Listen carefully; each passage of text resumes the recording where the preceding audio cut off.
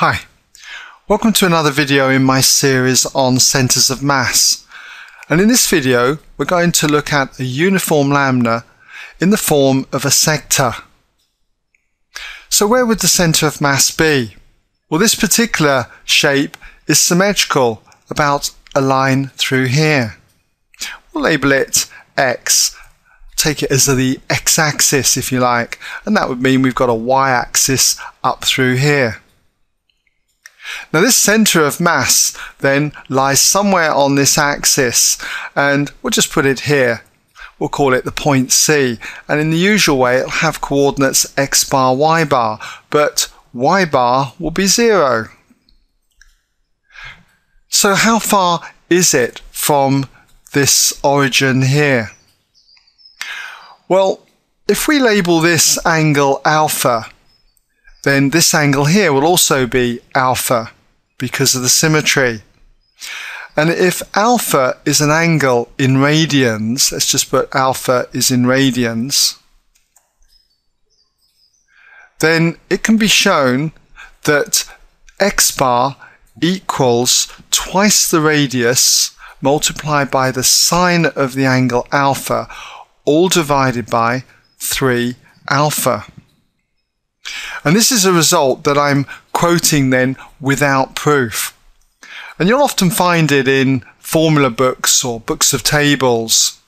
So if not, make sure you obviously learn it. Now if we take the special case of a sector where the angle alpha is pi upon 2 radians, the equivalent of 90 degrees, then the shape that we get is obviously a semicircle. So when it comes to finding the center of mass of a semicircle, we know it's going to act along the axis of symmetry, which we'll just put in as a line like that. That'll be our x-axis. Our y-axis then would come up through here,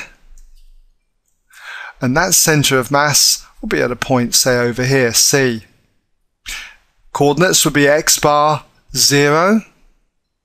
The radius would be r, say, and this would be our origin. So what would x bar be? Well, this is a right angle, 90 degrees, but in radians, this angle is going to be pi upon 2 radians. We'll just mark that as pi upon 2 radians. So x bar is going to equal twice the radius multiplied by the sine of alpha, pi upon 2 in this case.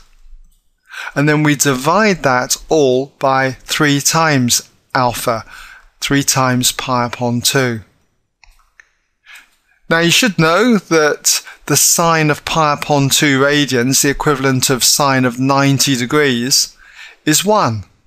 So we end up with 2r all divided by 3 pi over 2.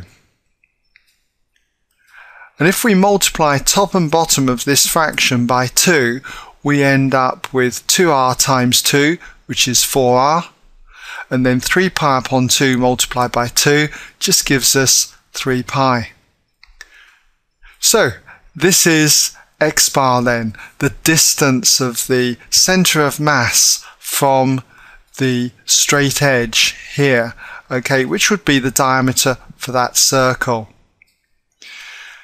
Now do try and remember these results, and in a later video what I'll show you is how we can combine this shape with, say, a rectangle and create a composite shape and work out the center of mass for it. Okay, well I hope that's given you some idea then how we can go about finding the center of mass then for sectors and semicircles.